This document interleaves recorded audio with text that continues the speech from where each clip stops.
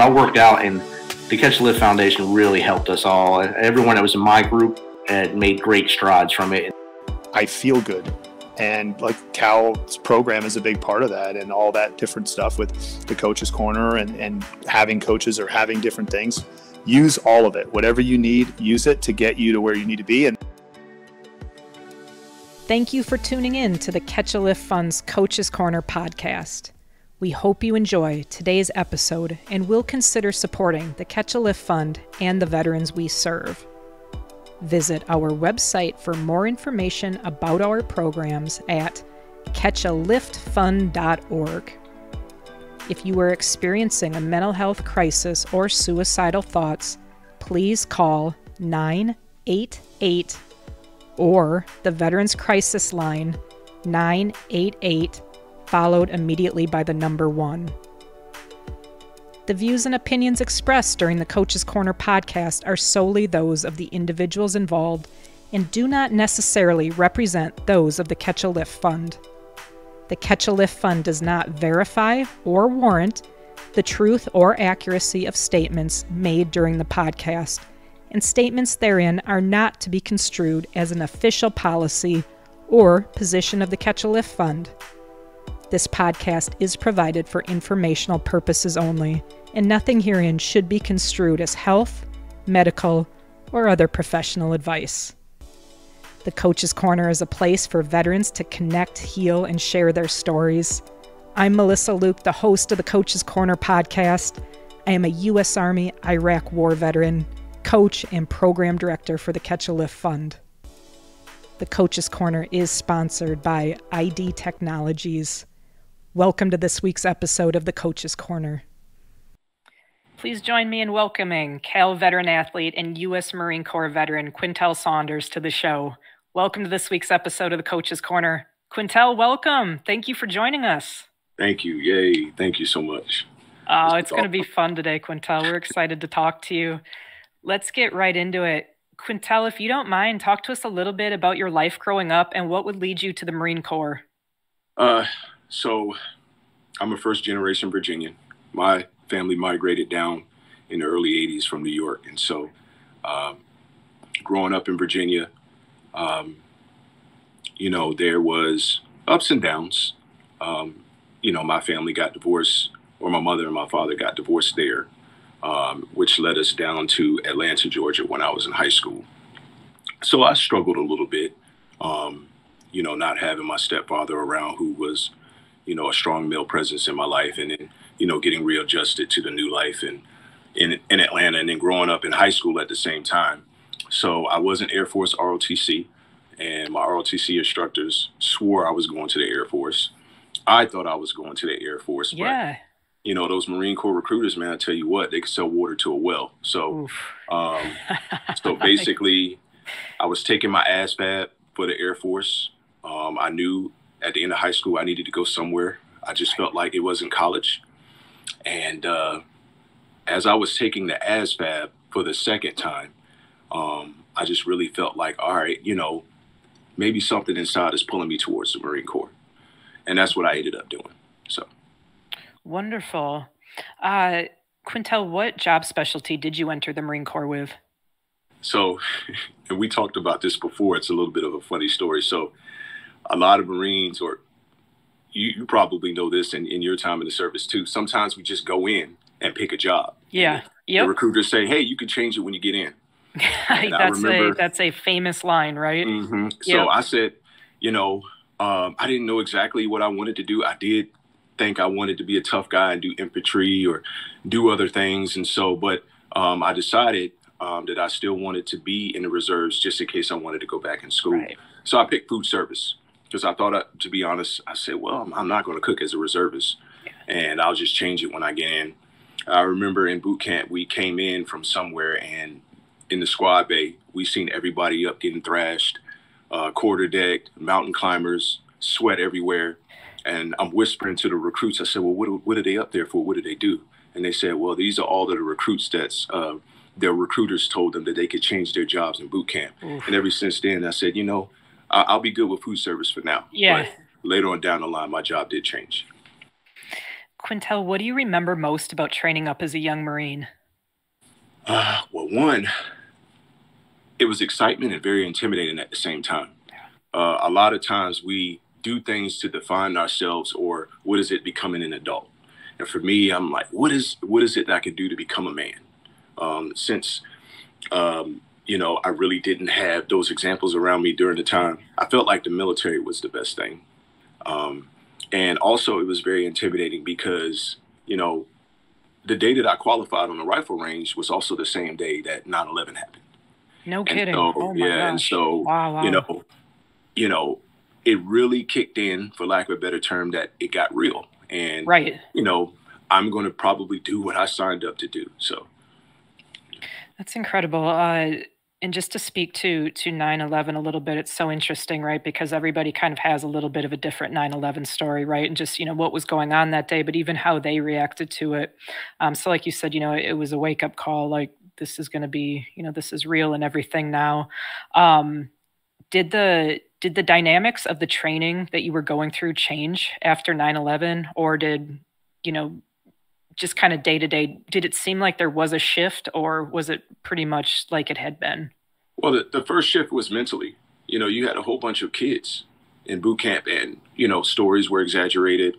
We first heard that the whole Manhattan Island was blown up. Then another story, they blew up Washington, D.C., because we don't have Right. Yeah. access to TV Yep. and things like that. So the mentality changed. And then the same drill instructors that were training us were the same drill instructors that also had to take a role of comforting. And that sounds Okay. weird because you don't think, I know you don't remember your drill instructors as comforting Right. people, Right. Yep. and so they had to put on a hat to where, okay, we got to make sure that these guys are okay with their morale, but at the same time, we still got training to do, Yeah. which was very interesting. That is. Quintell, how long of a period would it be until you would deploy to Iraq? So that was 2001. Our first wave went in 2003. And what happened in between those times was that the Marine Corps decided that they wanted to take on the job as, back then it started off as mortuary affairs. And so around, maybe we heard rumors in 2002 that we would be going. And then Okay. at the end of 2002, we found out that us and two other reserve units were going to be deployed as mortuary affairs. Wow. Yeah. What was your first thought when you heard that? Or what were you thinking? To be quite honest with you, what did I get myself into? Yeah. Right. I didn't, you think about war, you think about the possibility of seeing casualties, but you didn't think that, I never thought that I would be on the front lines doing it. Right. And you automatically, what do you call it? Rumination. You think about it over and over and over again about what it's going to be like, but it's never like how you think about it. Yeah. I really had to grow up really fast and also rely on resources and other relationships very quickly. And I guess strongly, for a lack of a better term. Right. But it was one of the most interesting transitions that I've ever been through in my life. I can't even imagine. I just would have to think that'd be such a shock, right? Before that deployment like that. Just trying to put myself in what that would have been like. So I want to talk about a couple things with you, Q, before we get into Iraq itself. So would you touch on for us some of the unique challenges training up to go to war as a reservist? Mm-hmm. And then talk to us too, Q, about training. Like, how did you prepare for a position like mortuary affairs going into Iraq? What was that preparation like? Well, being a reservist already is challenging because you're not full time. Right. You earn the respect, and sometimes there's a lack of respect. Sometimes it's self-inflicted. Sometimes it's just based on a person's relationship with Right. reservists versus active duty. So there's a versus, because the military overall is very competitive. Yes. And when we got the news that what we would be transitioning to and with the jobs, telling our families, so we knew as the transition happened, we're definitely going. There's no way that you Okay. can be mortuary affairs and not go. Yeah. And, you know, we have officers, you know, staff NCOs all the way down to, you know, E3 to E1. Okay. Some of them had active duty experience, but most of us didn't. So how the training started is we would do at-home ATs in Atlanta, and we would go down to the morgue. We would watch different videos of, you know, POWs, things that I don't want to use the word desensitized, but it was really all we had at the time to kind of prepare us. Yeah. And then our officers worked it out to where we were attaching to the unit in Camp Lejeune, North Carolina Marine Corps Base. And once we got there, the Army, Fort Lee, Virginia, they sent some people down from their mortuary affairs headquarters to train us. And they did a phenomenal job. We felt at ease. It really didn't get easier, but it got better. Okay. And so we still understood that once we deployed or got in theater, it would be different. Yeah. But the biggest challenge was, you know, as an E1 or E2 at the time, I don't know much about being active duty, and I also don't know nothing about this job. You also looked around and you seen your staff NCOs and your officers with the same experience. And also, most of us never even been to combat before. Right. So that was very interesting. We got close knit, and we had to depend on each other very early and very fast. That's incredible. Thank you for talking to us about that, Q. Let's get into Iraq a little bit. Talk to us about deploying to Iraq and what that was like for you and your unit. It was an interesting birthday present. We got to Iraq February. Was it on your birthday? We landed in theater on my birthday. It was, oh my gosh! Wow. It was 2005. It's my 22nd birthday, I believe. Okay. 22nd or 23rd, but that's where we landed. And when we landed, my buddy Sawyer, he looked at me and he said, "Happy birthday, Saunders." Man. Wow. So, and then so we were in the Anbar province. So we had to set up collection points. And so for those who don't know what collection points is, basically collection points are the places where either we go do search and recoveries to retrieve the fallen, or they're brought to us. Okay. So that's where we work. And so Fallujah was one place. TQ, Al-Taqaddum is where I was. And the interesting thing about TQ and Fallujah, it's maybe a 30 or 45 minute straight shot drive. But it took 3 hours if you were taking a convoy because there were so many IEDs on the main road. Right. Yep. They got there. We got there. The group that was there before us was actually the ones in Fallujah that actually had to turn one of the, it was a factory. I can't remember if they produced or manufactured or distributed potatoes, but it was big. And so the mass casualties, they had to actually use that factory because they ran out of room in their point. Oh my gosh. So it was Fallujah, Al-Taqaddum, which is TQ, and Al-Assad. And we did do search and recoveries to other places. But for the most part, that's where we were. But we did provide support. I believe it was Al-Qaim on the Syrian border. So we were pretty busy. I can only imagine. So you and I got to talk about this a little bit last time, and we found out we were there the same time. And it was interesting because I was with a National Guard company, and we were a HET company, and so I went to all those places, right? Like we would go to TQ and Fallujah, and the places you and I talked about. So I'm very familiar with Iraq 2005, right? And especially that greater area. It was a very kinetic time there. And like you said, it might have been a 45-minute straight shot, but right, 3 hours on a convoy. It was nonstop IEDs for us on the road, right? Wow. It was every day. So I can only imagine what that, would have looked like for you as a young Marine doing recoveries. Quintell, looking back, or even at the time, what did you find to be the hardest or most challenging part of that job, working mortuary affairs in Iraq? Well, keeping your mind occupied in between the times that we worked, because you don't want it to set in your mind a lot of the things that you saw and you processed. So in between that times, we had to keep each other active. We did make sure we rest the times that we had to rest, but we really, the camaraderie got really strong. Some of the best pickup basketball games I've ever been involved in. I bet, yeah. Word puzzles, you know, some of the things, coloring books, you know, when you interact with people in the military, you come from all areas of the United States. You get to listen to, you get to interact with them with some of the things they grew up with that you weren't used to. And that's one of the things I really appreciated about the military. I got to be a fish out of water, picking up new habits, picking up new interests, and doing things that I never thought I would like.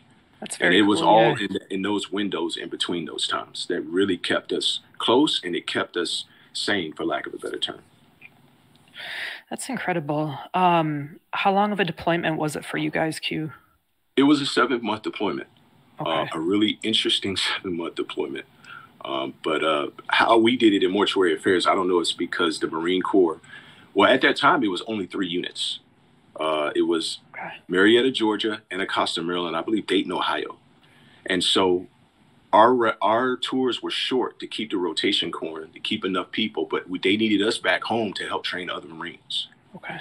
So when we came back home, we actually, here in Marietta, Georgia, we opened up, it's now called PRP, Personal Retrieval Platoon. It's only 2 now, I believe, Quantico, Virginia, and Marietta, Georgia. So. Q, if you don't mind, would you take us through, and you can obviously, make it very general, but could you take us through what a day of recovery actually would kind of look like? Cool. So you have different scenarios. One is if, say, for example, something happens on base that's probably brought to us, fallen Marine, well, all fallen armed forces, and then also you had the civilian contractors, and then also you had some Iraqis or people from, the Middle Eastern area that took jobs with the government. Right. So any one of those, groups, if someone passed away, we would be responsible for the process. So it was either brought to us or we would do a search and recovery. So a search and recovery, of course, is you're not going to send a group of reservists out there by themselves. So we would attach to probably Army MPs or Marine Corps Special Forces or whatever have you. And basically we would go out, we would have the grid coordinates of where, the perceived death is, and then go recover and bring them back. Of course, you have to have the proper equipment. You're trained to do that. You have to have strong sanitary habits. Once that gets back to the collection point, I was actually the scribe. So I had to do all the paperwork. It was literally, I was writing in my green log book before we got deployed. My staff sergeant said, "I love your handwriting. You're the scribe." Oh, you know how you get voluntold in the military. So I said, well, it's no problem with that. So I said, man, I didn't go to college because I didn't want to do these worksheets. And look at me now. I'm in Iraq filling out these worksheets. Still gotcha, right? Yeah. Yeah. And so you got different forms that you have to process. You process the bodies. What's the reason why? Because we forward them over to Kuwait. The Kuwait people in Kuwait does a second inspection. And then from there, it's Dover, Delaware. And then from Dover, Delaware back to the families or wherever they, the respected areas they are from. In between that process, like I said, a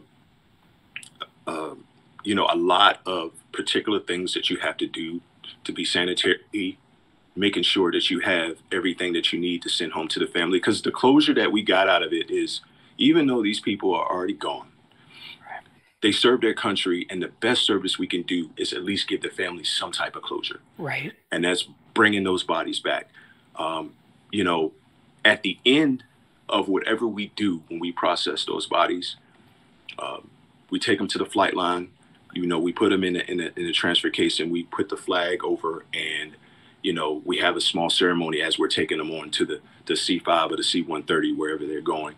And so the first few times was challenging because you're like, wow, I'm literally sending I wonder how the families are going to react to this. Right. But then after a while, it turned into, that's really none of our business. Let's make sure we can do the best that we can, like I said, to bring some closure to the situation. Quintell, thank you so very much for your service to our great country. Thank you. Something that you said to me when we met the first time talking about this show, you said that, the military, they prepare you for war, but not to come home. Quintell, what was the hardest challenge for you, leaving Iraq, coming back, transitioning back into life here in the U.S.? The world didn't stop. The world didn't stop. That 7 months was almost like me losing 7 years. You had to come home. Like, that was my first year of marriage, my first wedding. Really? Wow. Yeah, my first wedding anniversary was in Iraq. Actually, 2 months, maybe a month or two after we got married, that's when I got the call that we would be deploying within a year. I come back home and I'm like, what is my identity? I'm still growing up. I'm still a young man. I'm married. I have responsibilities. All of the care that I needed at the time, I had to pick the option of working because I had to come home and catch up with the world. And that's what I meant about the on and off switch. In addition to that, all of the new baggage that you picked up, you really don't know right away exactly how you're going to respond to what you saw, what you had to endure. But when you get home and you're in a different environment and you didn't have that time to properly assess yourself, go through the proper counseling, and really just sit down and just tell someone what you went through, you hold that in, and then you already got this busy world that we're in. And so that was some of the greatest challenges because I had to give myself permission. I had to trust people.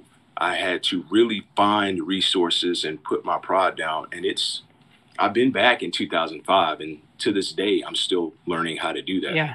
Yeah. But I told myself it's okay. It's really okay to do so. So it's interesting, and both of us, I was National Guard, you were reservist, and I've talked to people about this before. It's a much different process, getting ready for the deployment to the war zone. It's a much different when we get back to the U.S., and I don't know exactly how yours look like, Quintell, but, we were there 12 months. We flew back home and we did our out processing at Fort McCoy, Wisconsin. We were there about 2 weeks, and then we were cut loose. And we had about 3 months before we had to report back to our unit for another drill weekend. And the unit I deployed with actually was not my unit. I volunteered to go with them. I switched MOSs and whatnot. And so I never saw them again. So I came home, did that 2-week out process, and then it was just back to the world, back to my other unit. And it was very bizarre, but I remember very clearly just being like, what the hell am I supposed to do now? Like when that 2 weeks ended, and I had a friend come pick me up at the post, because I didn't have a vehicle there or anything. And I was literally like, what am I supposed to do now? Do I go back and stay at my parents' house? Do I I just didn't know what to do. And I also felt that feeling of rushness, right? Because, I left when I was 18. So, I felt like I was a year behind in college or in life or, whatever. And so I jumped right back into that stuff. I got home in December of 2005, and, that spring I was enrolled in school, and I was trying to go back to work and different stuff. And like you said, you don't know what it's going to be like, right, until kind of that dust has settled and stuff. It fell apart very, very quickly for me. Yeah. So I definitely, it's always interesting because it looks a little different, I think, if you're active duty or if you were a reservist kind of going through this stuff. Yeah. What was next for you, Q? Well, it was a lot of bad habits, to be totally honest. It was watching people work out but not work out. Mentally and physically, I was always drained because I always worked. You work so much, 2 or 3 jobs, because you're looking for that purpose that you had in Iraq. Or when you're deployed, purpose is up here, and then you come home and it's like you're trying to measure up. Yeah. And even though we went through a lot over there, it's still purpose. We absolutely. Knew what we did, yes. Change lives. And so it was, do I work a lot? Then when you work a lot, you don't have much time for yourself. You're drinking 2 or 3 energy drinks a day. You're eating the wrong foods. I remember I was doing loss prevention at Target, and it was a great job because at the time I just had an eye for catching internal and external theft. Okay. Well, when you come home, you realize that war is not just out there, it's home also. You got to deal with people, having personal opinions, people not talking to you, people turning away from you because of your war experience. You can't accuse them of anything, but you know that, That's what it is. And I couldn't understand, like, man, there's a cost to freedom, regardless of what you believe. There is. Yes. And so depression, anxiety hit, even though my wife was super, and still this day, very supportive. But my pathway to hell was paved with good intentions. Yeah. So everything I wanted to do good turned sour because internally I was burning up. Right. And so I gained so much weight. I remember showing you that picture with my daughter before she was 1 year old. That's maybe 5 years after the deployment. And that's maybe 120 pounds heavier than I was when I went.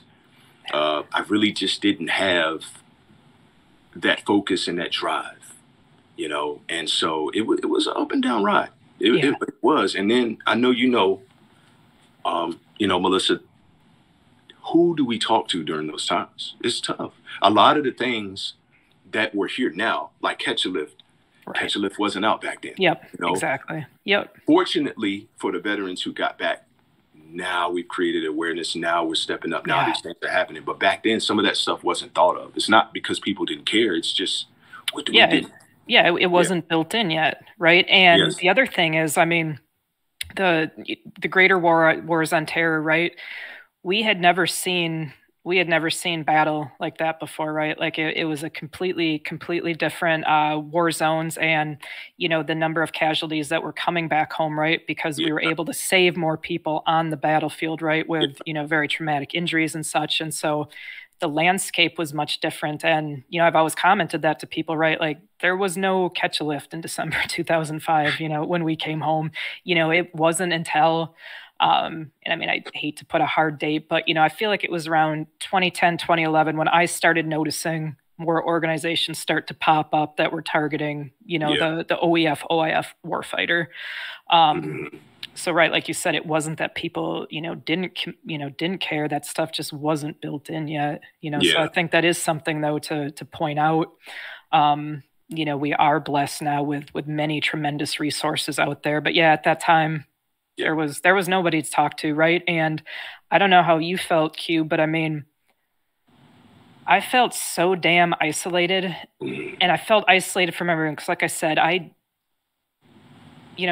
continued to be in the National Guard for another 2 years or so before I was discharged after coming home, but once a month, whatever. But my unit was completely gone. That unit, like you talked about, that closeness, right? Like we were incredibly close. We were a family. We lived, slept, ate, did everything out of our trucks together on convoys. And then you're just gone. It's devastating. Yeah. It's a devastating time.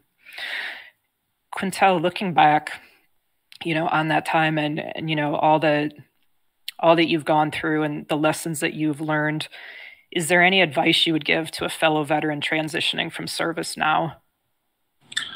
And some of the points where you feel like you're the lowest, go back to where you started. It could be reaching out to a friend. It could be an email. There's someone that that you can just spill the beans to. It starts there. Now, more than ever, 10 to 15 years ago, I couldn't go to a veteran that says, there's this resource, there's this resources that now I can show resources. Yeah. The swag that you give, obviously, I'll go do CrossFit or I'll go do martial arts and they'll ask questions about it. Yeah. And then next thing you know, they say, well, I'm a veteran, So there's some place to start. And I say that because a lot of times it's not that we don't want to say anything because we lack courage. It's just that trust. So I would say, whatever you're not getting, go look for it or reach out to someone who knows where it is. It may be a support group. Well, if I don't like support groups, do you have a close relationship with your dad? Do you have a close relationship? There's somebody that's willing to walk with you. I remember how I got and I registered through the VA. There was somebody that I was close with. As a matter of fact, that I deployed with. Hey, man, let's go to the VA and register. Right. I don't feel like doing it. What's your next day off? Wednesday. I'll be over at your house at 8 a.m. I'll drive down there. I'll get breakfast. We're going to go down there to register to the VA. The best decision I've ever made because somebody held me accountable. Right. And that goes a long way because it was the same. It reminded me of the same environment that we had when we were deployed. Yeah. Yeah. Thank you for speaking to that, Q. I want to transition gears just a little bit with you, and I want to talk about your fitness. And you mentioned, right, the weight gain, after coming home and everything. You've had an absolutely incredible weight loss journey. Would you mind sharing with us about that weight loss journey and talking to us about your success, Q?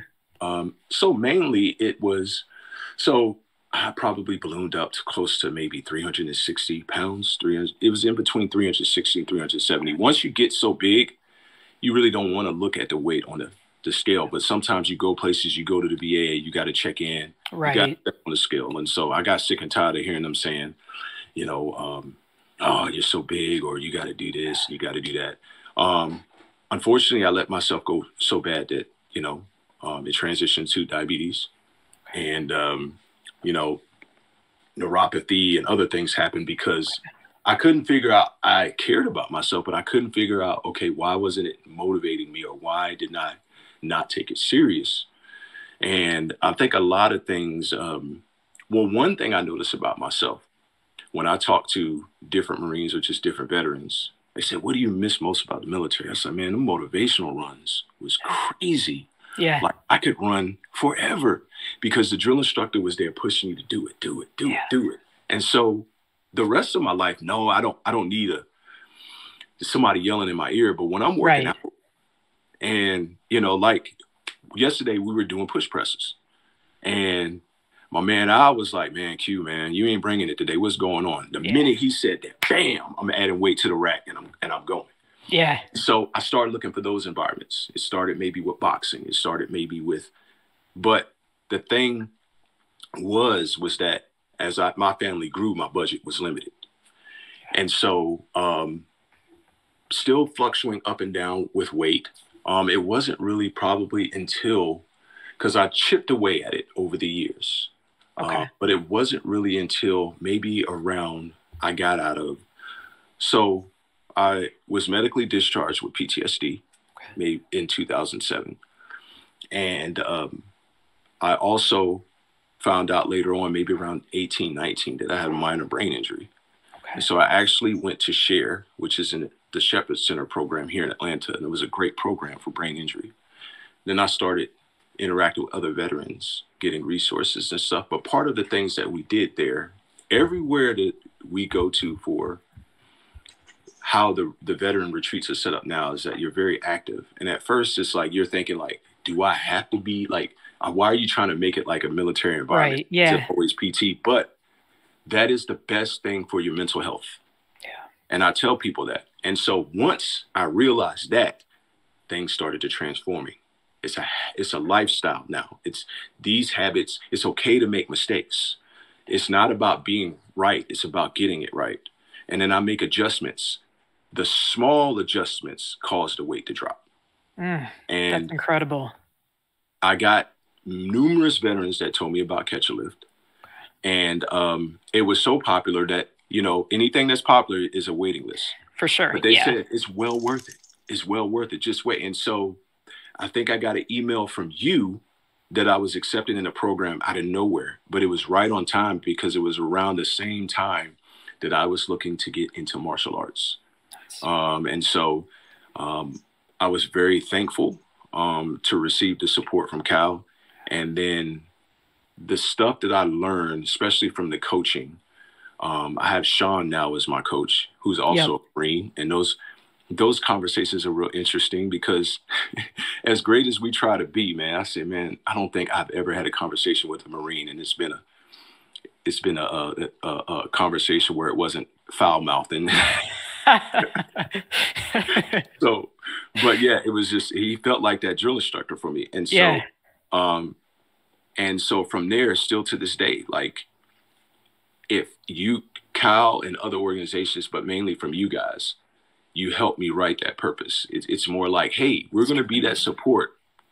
We're going to be like when you first learn how to ride the bike and your parents or whoever taught you how to ride the bike tricked you.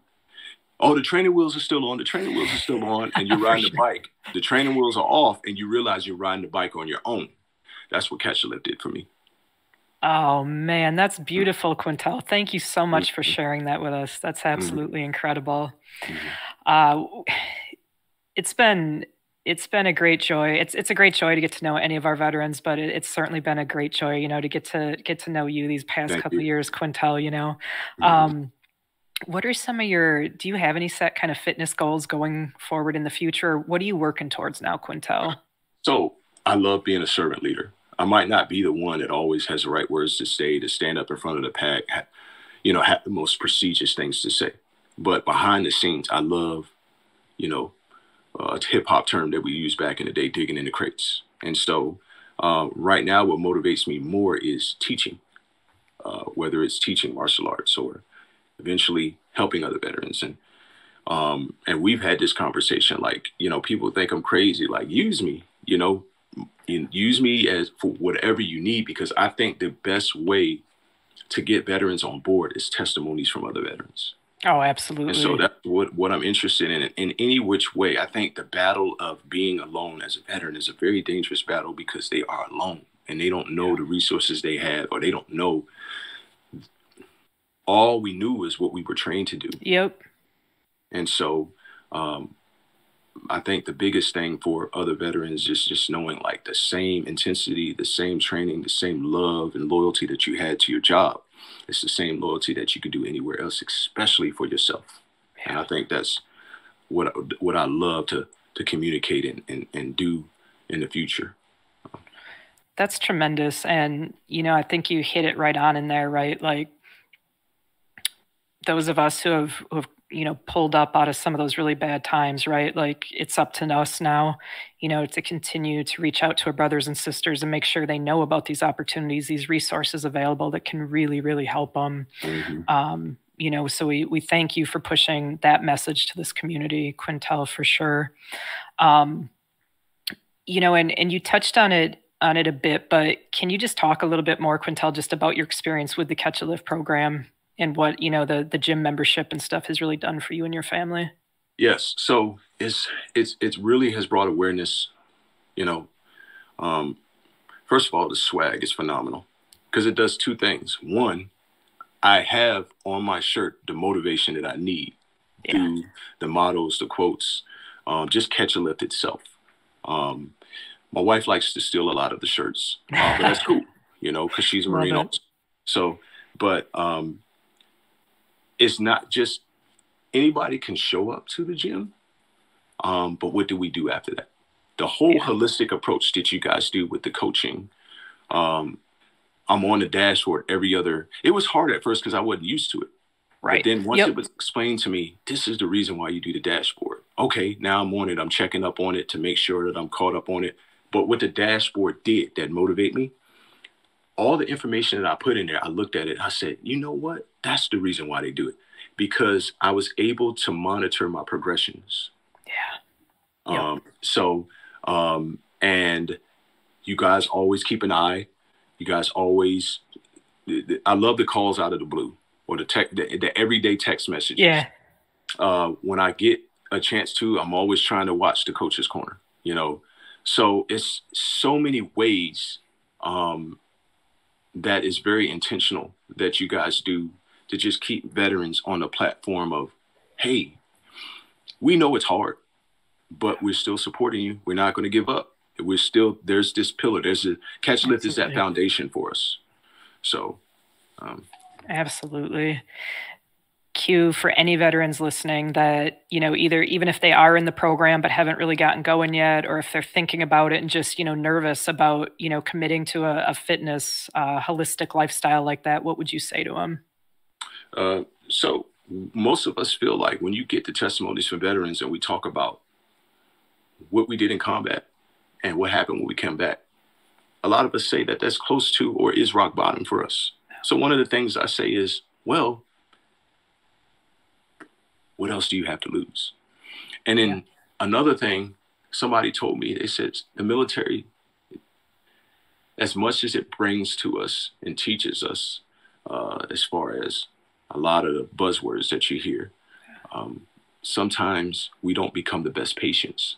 So we come home. Oh, absolutely. We don't want to go to the doctor.